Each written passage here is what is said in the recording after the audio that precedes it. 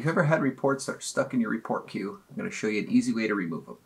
So you can see we've got some reports here, one that's queued, one that's processing, and one that was canceled.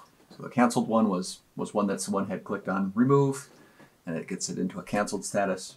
Processing, it's just stuck, and queued is just, it's waiting to start. So queued or queuing reports, you'd want to check that your MR services are running, and if they are, that should further them along. But these, we can get rid of these by going into SQL, and we can look at this repository table.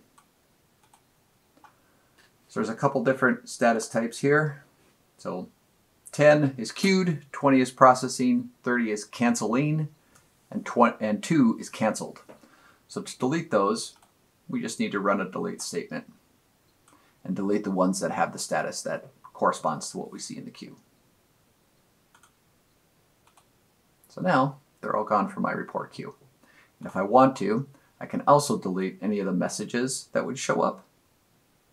So these are the messages that you might see down at the bottom here if you wanted to clear these out. You could also run a delete on the reporting.repository message table, and that would clear out any of the messages that were there.